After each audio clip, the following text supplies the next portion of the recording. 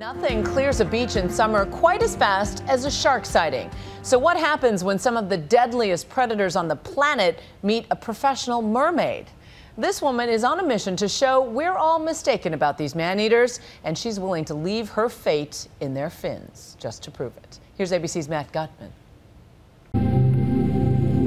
Right now you're thinking, this woman is shark bait. Professional mermaid Hannah Fraser has no air, fins, or mask. And she's locked into lead boots. It seems a death-defying dance. As she's swarmed by 16-foot tiger sharks in the Bahamas, some of the deadliest predators on the planet.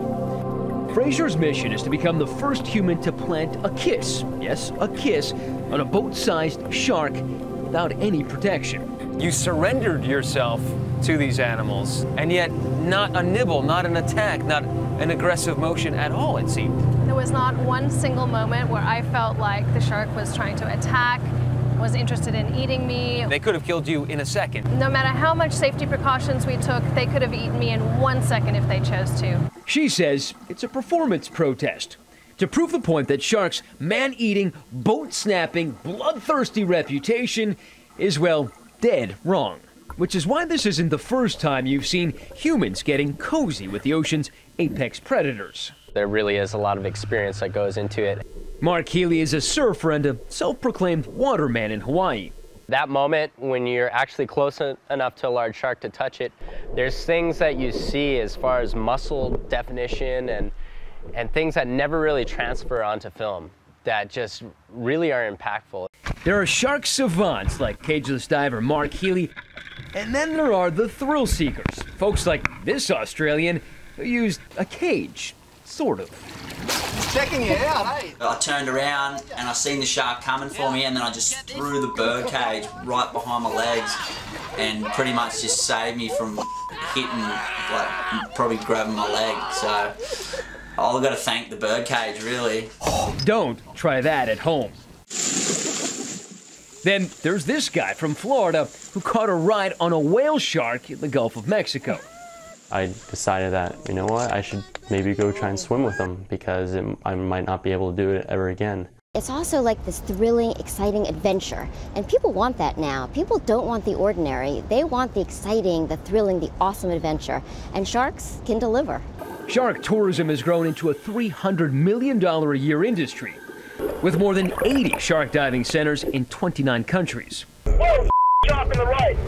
And with Shark Week now an annual event on the Discovery Channel, you could call sharks the ocean's new celebrities. But sharks do bite. So far this year, there have been 12 confirmed bites. And just this month, a woman was chomped by a small shark in Florida's Intercoastal. That shark was believed to be about 4 feet long. The sharks Fraser danced with were 4 times longer. We traveled to the Bahamas, meeting up with Fraser and conservationist Sean Heinrichs. Sean Heinrichs and Fraser acknowledged the risk in this Blue Mermaid's performance. She's out there just exposing herself. A huge part of this is about trust. She's literally putting her life in our hands every time because she's down at the bottom of the ocean, weighted down.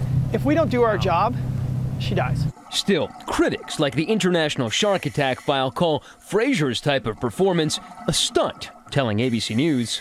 Such practices are not only dangerous but counterproductive in that the eventual backlash that will occur once she gets bitten will be directed at the man-eating shark rather than at the stupid human trick. I suited up to get a closer look myself, uncaged but well supervised. A single bite, even a nudging bite from one of these sharks could kill us.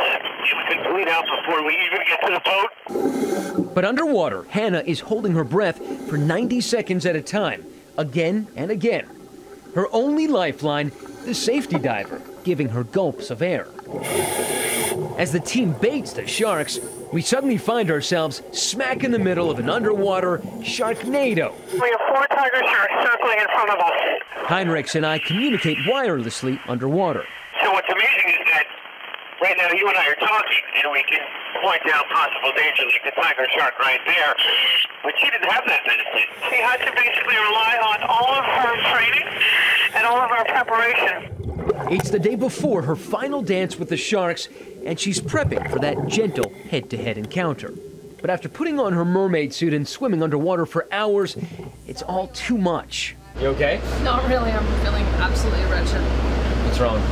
The ears pretty painful. I can't really hear much out of that one. And my back is completely out. I think there's a rib head out of place. A rib head out of place? Yeah. And every time I breathe in, there's a sharp stabbing pain. Hannah strained her back, and the self-funded expedition she and conservationist Heinrichs had spent months planning could be a bust. It's a tense night. The next morning, she's creaky but game. Here's the moment of truth. Going down. Last night was really, really rough. I didn't think I'd be getting in the water again, but the ears cleared up. We've worked on the back all morning, got ready. The conditions are perfect, and this is it. This is the last try. Everyone understands the stakes. Metamorphosing into a mermaid sea goddess isn't easy, though. Hours of hair and makeup. Wow, these things are so heavy. Yeah, we specially created them. We added 6 pounds of lead weight to the bottom of each shoe. So if you wanted to kick up and maybe swim to the surface, could you? Not a possibility. Fraser leaves her tail on the boat this time so as not to look, well, like shark food. Everyone suits up, and we get the green light for the dive.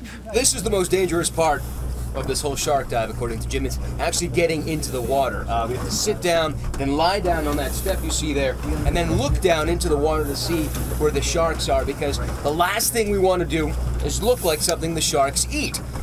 And down below, Fraser makes the nearly impossible look effortless. The divers working hard to fend off sharks with their bare hands. My guides tell me these sharks aren't foes, they actually like affection. As I learned firsthand when a nurse shark, they say, comes in for a cuddle. And so Hannah goes in for that much-anticipated smooch, hoping the shark will kiss her back. She gets close. You see her bowing her head again and again, but no kiss. Turns out these man-eating sharks are pretty shy. I'm Matt Gutman for Nightline in the Bahamas.